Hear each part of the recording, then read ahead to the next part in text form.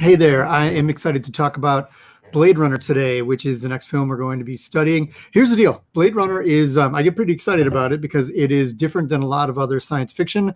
It is kind of one of the more important works of science fiction film that's out there. It was made into a book by Philip K. Dick called Do Androids Dream of Electric Sheep?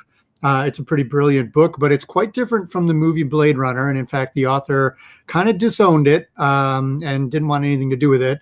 And they are very different. And you should check out the story if you want. But the book is basically, I'm sorry, the movie that we're going to watch is basically a guy named Rick Deckard is a Blade Runner who is somebody who goes and hunts down these rogue robots. And in this case, he's hunting down androids, or rather, they're called replicants because they replicate human everything.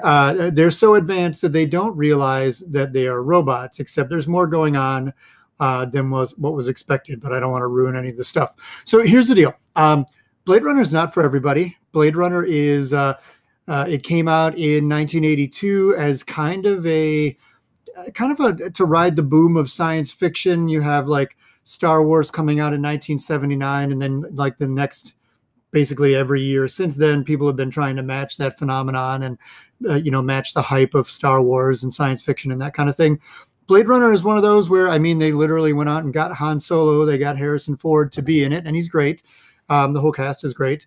They got Ridley Scott, who would go on to make the Aliens movies and The Martian and other ones, but as a kind of a younger director with some of these younger up-and-coming actors and performers, people thought, or the filmmakers thought, this is going to just like ride the wave, and this is going to be like the next Star Wars. And so they made the movie, they put it out, and test audiences hated this movie. They hated this movie, for good reason. But also, I think it's a bit ahead of its time, which is also sometimes a way of saying, like, making excuse for a movie that maybe wasn't good. I'd imagine that the movie in its first cut was good, but here's what happens.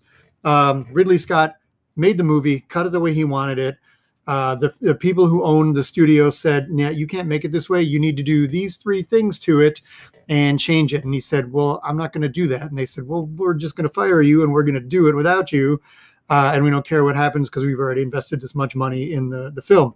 And so he agreed to come back and say, "All right, if somebody's going to have to like kill my film, it's going to be me." So he went back in, and what they did is they changed the ending.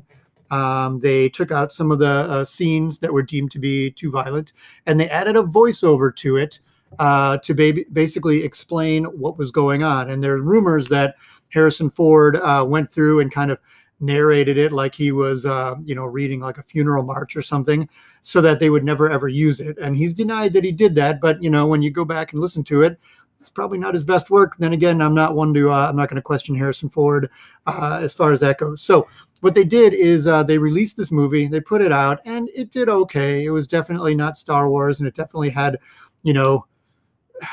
people got it. But, if you build it as being the next Star Wars, and then it's this really dark, brooding, almost nightmarish type of movie, then people are going to be disappointed, and they were. But what happened is it kind of got a cult following, and then the story kind of got out about what the story could have been and how it was different. So what happens next is a little bit absurd, and 7 different versions of the movie get created. All right, so you've got the theatrical version, and then what happens is like there's an international version with some of these scenes that have been taken out, put back in. You had some other scenes put in that were not in the original theatrical one, and the ending is changed so that you don't get the we'll talk about the ending when the movie's done, and I'll show you the original ending, and we'll talk about that.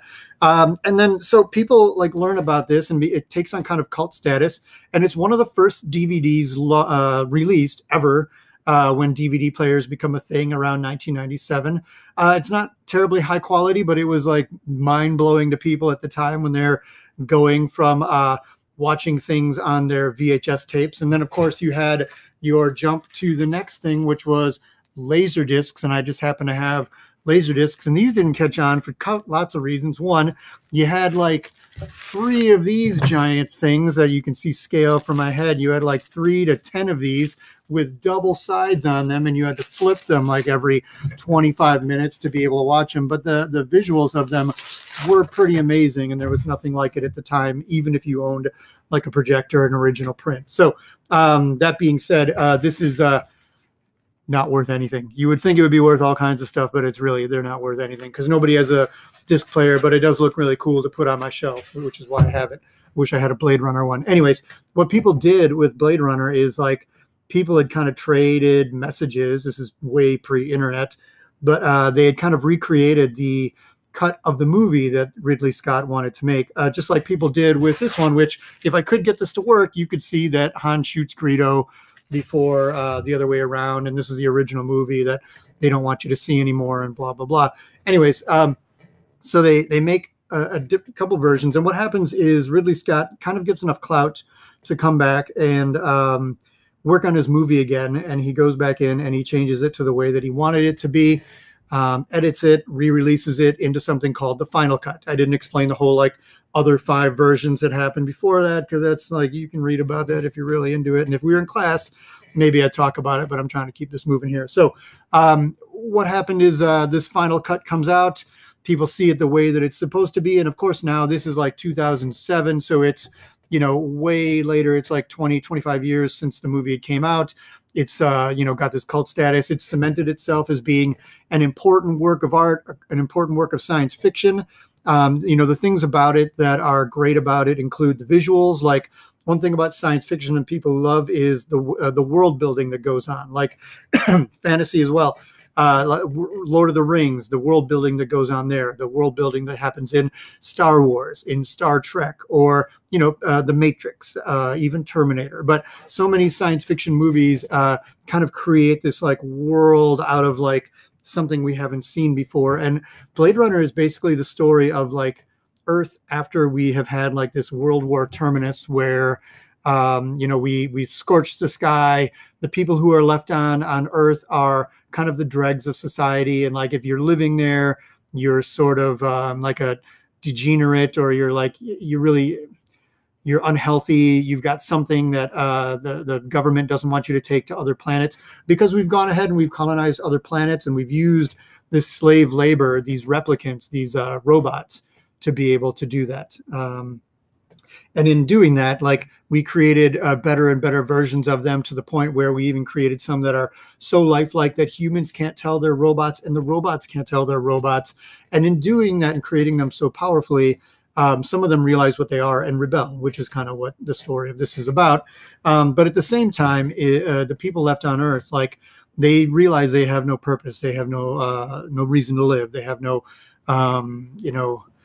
there's no animals left. It's kind of like Interstellar, where or Wall-E, where there's just trash on trash and everything's just kind of dark and rainy and grimy. And they realize, like, if they can't leave Earth, they've got no longevity. They've got no lineage. There's no point in having kids or anything, because they're just going to die on Earth while humanity is going to go on somewhere else.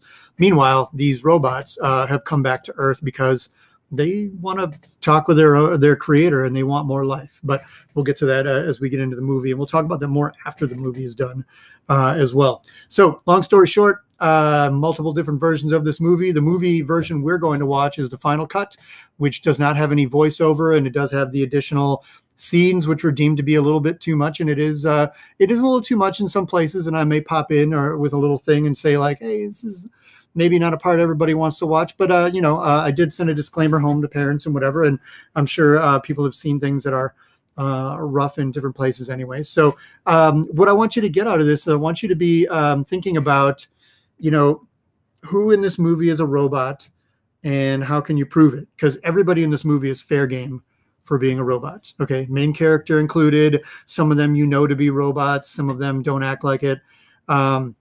Sometimes you can tell who the robots are because they're kind of childish. And when I first saw this movie, I just thought it was bad acting. But I think it's intentional, the way that like a character like Roy Batty, sometimes when something happens to one of his robot friends, he kind of gets kind of schmoopy and like sad and like he's trembly and he doesn't know how to react, or he makes like awkward jokes, or sometimes he's just, overly like romantic or something, not romantic, but like amorous or sexual, or not exactly sexual, but like just they act like babies because they really are only like 3 or 4 years old, even though they have the abilities and bodies and strength of like grown adults. But they are just learning, and they're really only aware of what they are for like a year. So think of it this way. Think about the last time you had a birthday party, or let's say like your 10-year-old birthday party. What did you do?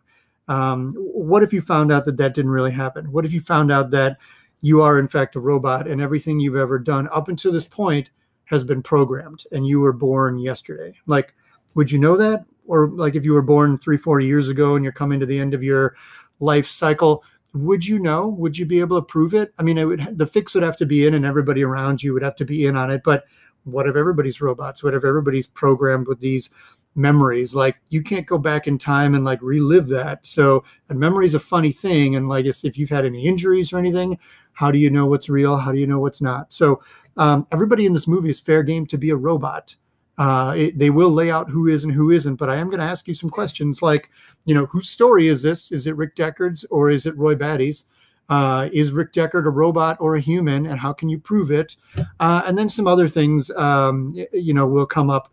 So I'm going to have like 4 things I want you to respond to about it. I'm going to make Blade Runner 2049, which came out 2 years ago, available to you if you want to try to qualify for 4s.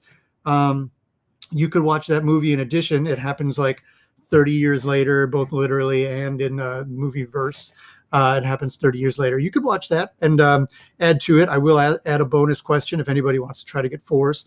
It's worth your time. It's obviously a newer movie, and it looks better, and it's got all kinds of technical stuff about it. I mean, it's a pretty beautiful movie to look at compared to the older one. But you know what? The older one does hold up pretty well. It is, as I was saying about this world building, like it's kind of gorgeous in its neo 2019 Los Angeles of what they thought the world was going to be like from 1982. So take a look at Blade Runner and answer the questions. And then I look forward to seeing what you think of it. And then we're going to do about a movie a week. So this is this week's movie. All right.